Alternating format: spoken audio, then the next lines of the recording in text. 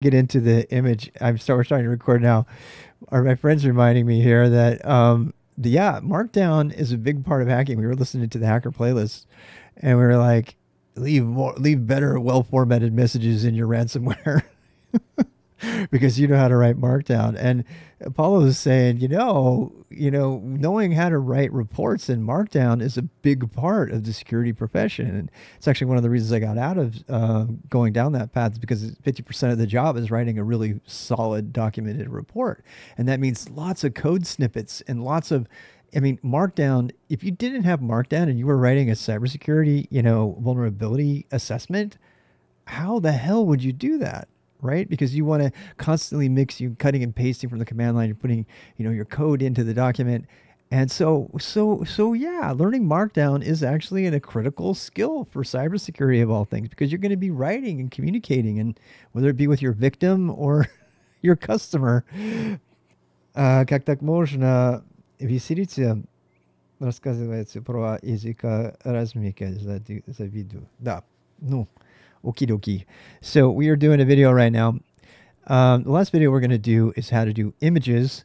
And again, screenshotting in a cybersecurity report is a thing. So pay attention. This is how you do it. It's not too hard, my friends. It's actually really easy. In order to do that, we're going to have to actually create an image. But before we do, we are going to go back to our GitHub site that we should have already started. And here you'll see that actually I had links and images before, and we went ahead and made one. We're going to make another just for images, md-images.md. We're putting this in our notes directory. We're going to create this. And let's see, images, here we go. And as you can see, it's pretty darn easy. Get ready. Here comes an image link. Now, the way I'm going to do this, I'm not even going to tell you any other way to do this because it's just a bad idea. This is an image of, what should we do an image of? Of Elliot. I want to do an image of Elliot. Okay, let's go find an image of Elliot. Hopefully we don't get Elliot, Mr. Robot images. There he is, our good friend Elliot. Ooh, I like that one a lot. That's a nice one. So I'm going to inspect element, and I'm going to find the image link. Does it even have an image link? I don't know if it does. Let's go see. There it is, current source. You see that image link right there? We're going to copy that image link out of there. Copy. And we're going to go ahead and use an external image, and then we're going to upload an image, and I'll show you how to do that as well. So how do we, here, let's see if we can paste it. Paste that image in. So there's our Elliot image. And how do I do it? Well, the reason it's so much like a link is it looks an awful lot like a link. In fact, if you do it without the final bit, you'll see that it'll actually link to it. So this is how you know it works. If you click on the link and it takes you to the site, then you know it's working. We're not going to do that because it'll throw away my changes. If you click on it and you hover over it, and you can see the link down the bottom left is going to that place. Then when you hit down on edit here, the only thing you have to do to make it an inline link, an inline image, is stick an exclamation point in front of it. So if you do that, it will actually download the image. And wow, look at that. There's Mr. Elliot. He's inside of our, we kind of own that thing. By the way, it's at this point that I need to tell you that if you link externally to someone else's image source like that without copyright attribution, you could be violating the law. So just make sure you don't do that. Rather famously, Twitter got called on the carpet for allowing that to happen. People were, linking in images, and they were showing up on Twitter, even though they were copyrighted from other locations that were not allowed to be reproduced in that way. It's up to you to find that out.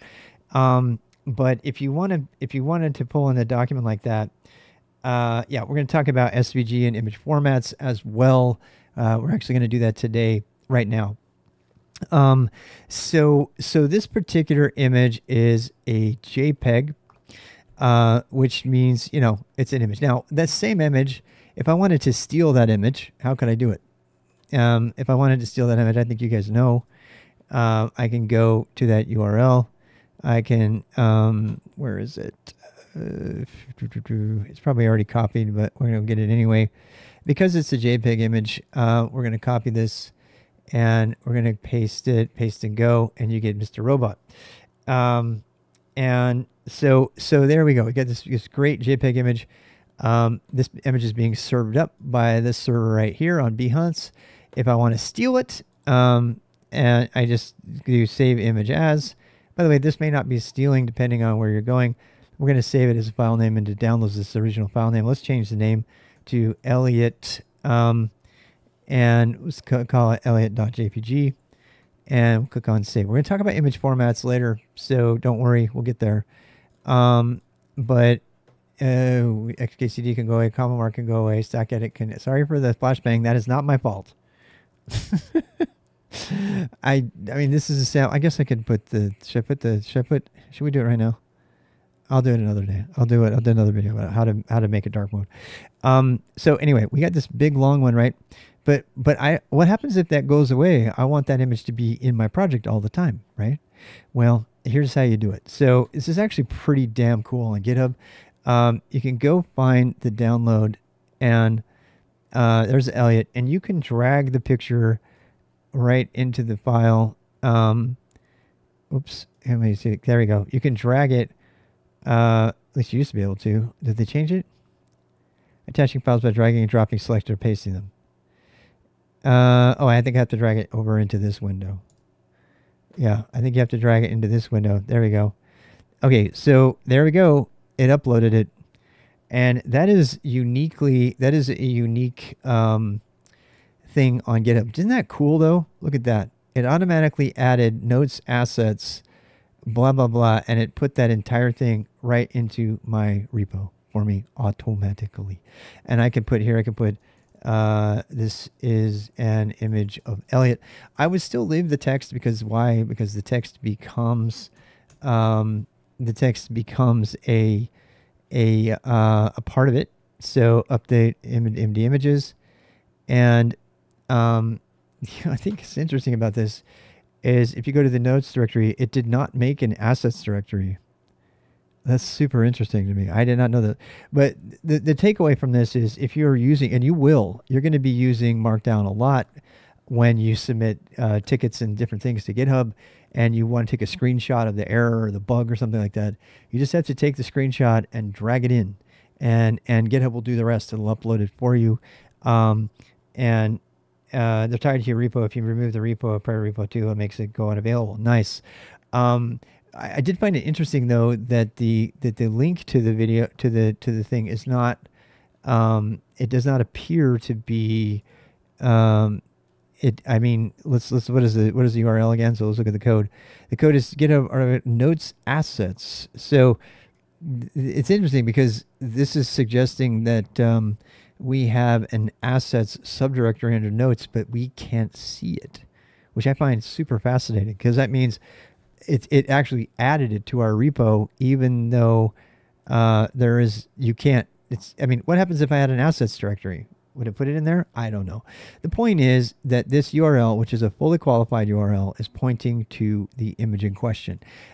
You can also use local images. So another way to do this, if I were to say, and this is actually what I was trying to do, you can upload the image this way. Cancel. Actually, commit image changes. Yeah, let's go ahead and do this. So you can. Another way you can do that. This is what it is for issues. Yes, it is. So let's go ahead and say, wait, where's the upload file thing? Where is it? I know it's there somewhere. Where is the upload file? Collapse file tree, cancel, blah, blah, blah, blah. Notes. Oh, here it is. Add file, upload file. So if you want the file to be in your repo instead of in your assets thing, you can click on upload, choose your files. You can also drag it here. But if you do choose file and go to our downloads, find Elliot and put him there. By the way, I'm using Windows because it's better for streaming and playing Zwift and games than Linux on the desktop. So we're doing that now. It says elliot.jpg, and now we can use what's called a local image link. So we can go to MD here. Whoops, wrong one. We go to images. Here we go, and go edit that file. And now instead of this, we could actually change this. I mean, I'm going to leave that in there. Or you could say, or we could use a local image rep. Now, I can put the images reps online here, but it's a bad idea. I'm a firm believer, unless you are using something, unless you kind of, maybe you want like a little smiley face or something like that in line with your text. I generally think that's a bad idea anyway. I would just use an emoji for that because there's plenty to cover anything I would want to do. But usually when I have an image, it's some sort of screenshot or some illustration. And so I tend to put it as its own block. And you know, with the adequate line returns before and after it. And if you do that, then you can actually do this instead. And again, just to show you that the text is optional. The text is what gets shown as alternative text. And you can go put this in here. No, it's not possible. No, it's not. I don't want to fight with you about that. It's absolute crap. So Elliot.jpg, I have 12-hour video proving it. So we'll go ahead and preview this. And you see it's the same image. The difference is that this image is now traveling along with the rest of my source. So if I can do a commit changes here, I click on commit changes, and I can clone this thing anytime I want to. I can clone rbxrub-ghtest1/notes. And now, recurse submodules. Okay, wait, what? Did I say notes or non-notes? Couldn't resolve repository name. Oh, it's because it's private. Whoopsie daisy. All right, one last thing. Sudo su dash rbxrub-ghtest. I just want to show you why you might want it in there instead of in your assets, because reasons, right? So clone rbxrub-ghtest 1/notes. Let's see if we can get it. Okay, so here we go. Now it's all cloned, and there's Elliot. There's the Elliot picture. I'm not on a graphic system, so I'd have to just use file or someplace like that to check it. By the way, JPEGs are really fun places to hide confidential data. Yeah, you can put all kinds of cool things in there. You want to like hide a password or like an Easter egg, you can put them in kind of inside of JPEG. It's really fun. So anyway, this is how all those things look from here.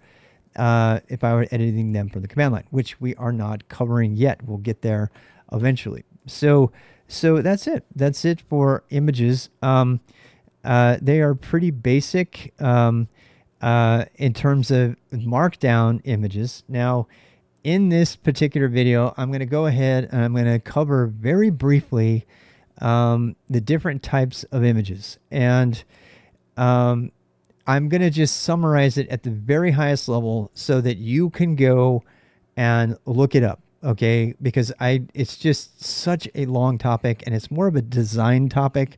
It's less of a how to do Markdown or even how to have a technical job content.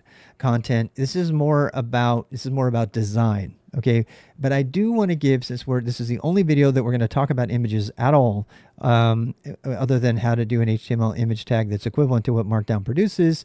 This is the only time we're going to talk about images and when to use them and what types to use. And I'm going to do a very high level summary. I'm just going to describe it to you, and you'll at least know what to look for. So there are two types of images in the world. There are raster images and there are vector images. Vector images are files that contain instructions about how to draw the thing, how to present the thing. And raster images are literally the data for each one of the pixelated points, the bits of the image. Now that obviously is an incredible simplification of the differences between these things, but that at the highest level is the most important thing for you to take away. You don't need to be a web designer to understand the value and differences of those two things. So vector graphics and SVG images, scalable vector graphics, scalable is really key there, are images that originated from PostScript, which was invented in part by Apple, who then spun it off into a company called Adobe, which you may have heard of, that then went on to create printers that can create exactly perfect fonts that are scalable all the way up to huge banners. And that they invented the idea of PostScript, which was, by the way, also based on SGML. Sound familiar? We talked about HTML coming from SGML. If you want a deep dive on that, it's pretty interesting stuff, but you really don't need to. All you need to know is that scalable vector graphics, SVGs, are the industry standard for images that need to scale without losing resolution. And that is any kind of graphic art, that's, presentations that have, maybe line art in them, banners, kind of things, anything that you would do in Post and, Inkscape, which is one of the #1 free available vector art things, or the Adobe equivalent. Why am I blanking on it right now? It's not Photoshop. It's Illustrator. So, that's for creating line arts kinds of things. Now, as soon as you take a picture of it, though, right, and you're capturing pixels, and people are saying things like, oh, it has a bigger sensor, so it has higher resolution. Now you're talking about the bits world. You're talking about individual little dots that are being drawn, right? And now you're talking about things that have resolution, right? An SVG, strictly speaking, doesn't have a resolution. It can be drawn anywhere at any size. And that is why most people will choose to use SVGs for icons and for graphics and things like that, right? But they are a much bigger deal, and they're much, much harder to render. So because, believe it or not, raster images are easier to render because they just have to decide what color to make the pixel on the screen, and they don't have to do a bunch of complicated mathematics to decide how to draw the Bezier graph curve or whatever is included in the graphic. So even though SVGs are enabled, there's another problem with SVGs before we leave them. SVGs can also be animated, and I wish I had it right now. I have an animated SVG that I made for SkillStack that has the logo kind of pulsing, and it actually has a musical background, and it has several Easter eggs in the image that you can click on that will do different things, because SVGs are themselves XML documents, which are in every way compatible with, they can be shown in the web by itself. And that's a very, very long separate video about XML and XHTML and all of that. Scalable vector graphics are written in XML, so are Microsoft Word docs. And ultimately that gets converted into PostScript, but you don't need to know that. The point is that they can do many, many other things. And for that reason, a lot of times scalable vector graphics are banned. In fact, last I heard, GitHub doesn't even allow them. I think they finally gave in on that. Because if you allow some random person to put a scalable vector graphic onto your website, you're allowing anybody who goes to that website to run code, and the run code in the browser. And that causes a lot of people to be very uncomfortable. It's the reason that GitHub stopped allowing certain HTML tags in the Markdown. And so, I mean, even though scalable vector graphics are much, much smaller because they're just instructions, right? A bunch of text instructions. They tend to be denied because it takes more to use them, to render them. And it's scarier because it's actually runnable code. And so you can put all kinds of things in there, and for better or worse. And so that's one of the reasons they don't get used. In fact, it's people regularly hack sites by creating an SVG and getting someone to put it on their website. So there's that. The other thing you can do, but a raster image is very innocuous. There's nothing bad about a raster image except for you have to have depending on the resolution, you get a bigger image because you get so many little dots in there, right? And rasterization, how many dots do I have per inch or per whatever? What's my DPI? What's my, these are all design terms that I don't want to get into, but ultimately it's how clear is the image depending on what you're seeing. 72 DPI is the standard, by the way, for screens, most screens in even in 2024. So you don't need much more resolution than that. You certainly don't need 4K. If you ever try to open a 4K image on most computer screens, it's way more. And in fact, most sites won't even let you upload files that are that large. So raster stuff gets bigger and smaller depending on the resolution. You can always shrink down and maintain, almost always, you can shrink down from a higher resolution to a smaller one and maintain, quality. But you can't go the other way. You can't go the other way. There are some pretty amazing algorithms now that are coming out that are filling in the empty spaces when you're trying to make something bigger. But for the most part, you want the highest possible resolution, and then you can shrink it down. And we'll see this in HTML when you get in, but over the years, it's not as relevant as it used to be. But when internet speeds are faster now, but at the time, you used to be able to provide multiple different resolutions depending on what the browser supported, and that's actually something called progressive enhancement, which we'll talk about with PWAs. We'll have a separate video about what does it even mean, what does progressive enhancement mean, why should you care? As a designer, you should think about that not just for web design, but in every other way, part of your world, you should think about progressive enhancement. Well, so again, separate video about that. So you want to do, what is the maximum image size that's ever going to be needed? And you take a picture at that size, you take a screenshot at that size, but most of the time you're going to be shrinking stuff down because GitHub or other things are not going to let you upload images above a certain size, right? So that's a rastered image. What are the rastered image formats out there? The number one format for raster images is PNG, and PNG is kind of a replacement to GIF. If you run across internet information about GIF that says that you can't use it because of copyright, that is outdated information. The copyright is no longer a thing. It's lapsed for several years. So you can happily use animated GIFs. You can use the GIF format if you wish. It's just not efficient. The GIF format is really old. It does have a built-in bug which allows it to be animated. Animated GIFs are built on a bug. They're not built on. They're built on a bug that was. They're a total hack that was designed to allow them to kind of come in, to increase the resolution over time. And so by allowing that, the people who hacked GIFs to do animation, they use that functionality of the GIF to turn it into an animation.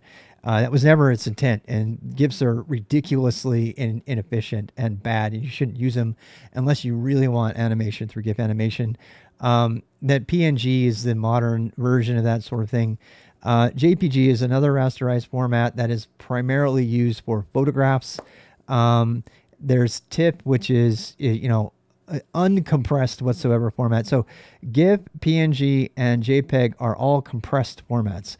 They have a level of compression that makes the file sizes much, much, much smaller at the cost of, this compression artifacts. And that's probably too much geekery. You probably don't want to know much more than that, but I actually worked on the JPEG 2000 team for a while, working in the metadata and stuff.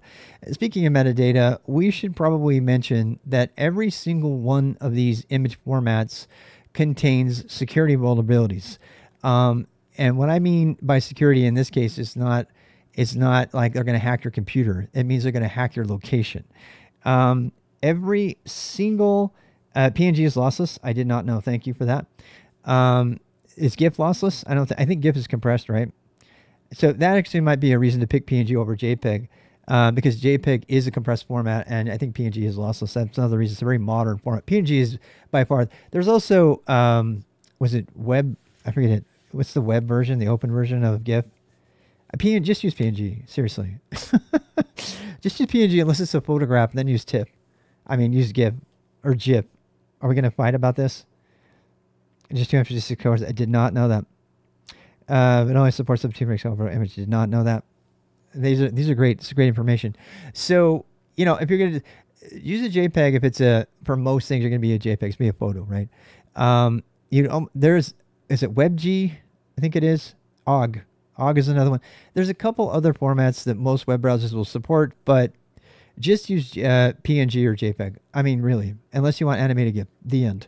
There's really no more to say about that. Use an SVG if you want something. So that's the end of it. If you want to dig into these things, these people really geek out about this stuff. But I was talking about privacy. I think JPEG is the biggest offender here, but any camera, unless you explicitly turn it off, is going to include position data and other stuff. And, you know, now with AI, with, you know, facial recognition, stuff like that, you take a picture, put it on the internet, you know, you pretty much handing over privacy information all the time, even if it's your mom doing it. I think the important thing to note here is you might not want people to know your position, right? And by the way, there are so many ways they can analyze a picture that you've taken without GPS information. They can find out where you are. Just ask Shia LaBeouf. That's kind of a meme reference. Shia LaBeouf's flag. This is like a really, if you go, that's a fun rabbit hole. Go down that rabbit hole. Shia LaBeouf tried really hard to hide a project from the internet, and the internet kept finding it over and over and over again, including like complex drone analysis. It's really crazy. So he uses JPEG these days. What are you using? RAW? You're using PNG or JPEG. World's best game, capture the flag. Yeah, capture the flag. Yeah, you guys know what I'm talking about. Anyway, people were able to figure out their location pretty easily just by looking at pictures. So, you know, I think some of the concern about GPS information being saved in a picture is a little bit overblown. Yes, it makes it super easy, but somebody who's really determined to find you is going to find you no matter what. If you put a picture up there publicly, period, they could just, you know, copy the thing and look for it was. El Chapo was captured based on image metadata. Nice. I did not know that. So there. So that's the last thing I had to say about images. It's kind of a fun thing to end on. You know, keep in mind that, you know, stuff should be printed. I don't know if you still care about this, but I do work with educators, and some of them are still stuck printing things out and giving them to their students. If you are one of these people, raster images, it's crazy to say this, but raster images tend to print better than SVGs in most cases if you want like a picture type thing. And I can't believe I'm saying that. Most of the time you would be printing out like a screenshot or something like that. You can't do an SVG of a screenshot, right? Because it has to be a raster image. And by the way, if you think that you got your JPEG or your PNG or screenshot to go into an SVG, it's really not. It's an SVG that's encapsulated a rasterized image inside of it. So you're still dealing with all those little bits and resolution and stuff like that. Yeah, and Zed's mentioning the same things right now. When you put a rasterized image inside of an SVG, you still have all the same considerations with regard to rasterization and the change in resolution and all that stuff. It still applies. It's just now hidden even more from you because it's embedded inside of an SVG file, which is a bunch of instructions, right? And so that is way more than you ever wanted to hear about images. That is also the only thing you're ever going to hear me say about images in the entire Beginner Boost, because you seriously, you could spend days just studying all of this stuff. If you do like to geek out on video and design issues, stay tuned for some of my IRL streams. I do a lot of conversations about video compression and bandwidth encoding and SRT, and these are more video things. And it's probably worth mentioning that there is no, and this is the only time I'm going to mention it, there is no method of including a video inside of a Markdown file. I'm going to say it again because somebody's going to take me to task on this. There is no current method of embedding in Markdown, in pure Markdown, not without HTML, right? There is no current method of embedding a video inside of a Markdown file, period. So that means linking to YouTube videos, as I have done on skillstack.io. The closest you could get to that, and I've seen people do this, is they will take a screenshot image of one of their videos and they will link the image, right? and they will turn the image into a link. Let's show you how to do that right now. So if I wanted this to go, so let's say I wanted this link of Elliot to go someplace, right? Let's say I wanted it to go to SkillStack. I don't know why. But if I wanted this link to go to SkillStack, then all I have to do, and this gets a little messy, is I have to take that image and treat it as if it were text. And then I can do the same thing as before. I can link it to SkillStack or wherever. Iframes are not Markdown. They are HTML. So that's what I stand by what I said. So, so there you go. So you got the first Elliot link, and then we have the second one. But this second one is now hot linked. See how when I hold my mouse over the top of it, it has a thumb, and I can click on it, and that will take me, changes may not be saved. Yeah, we're not going to leave it. So see down here in the bottom left, it says skillstack.io. So the point is that this one is this one hot linked? Oh, interesting. Because we did that other thing, it actually is going to show us the private image. That's cool. That's a GitHub thing. That automatically turned our picture into a link as well. We did not specifically do that. That it added that. So if you go here and you click on here, this will go to, oh my God, eyes burning. Actually, I can fix this. There we go. So there we go. And that's it.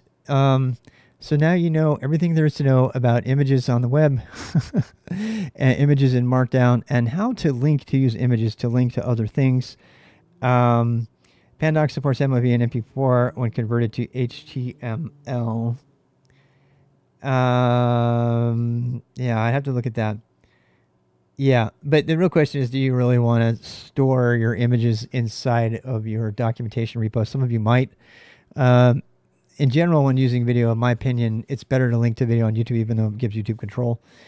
I think, yeah, you can definitely link, like click on files and have those files be downloaded from your localized location, whether it be a PDF or a movie file or a sound file. Any of the multimedia sorts of things need to be linked to. Just a reminder, make sure you watch the video about the different ways to use the web. Markdown very solidly is in the documentation method of using the web. As soon as you start talking about video and sound and stuff like that, you're kind of moving over into sort of the broadcast publishing media sort of web usage. And, you know, they do kind of go together, but if you kind of think of those two things as two separate things, I think you'll survive more in the world of documentation.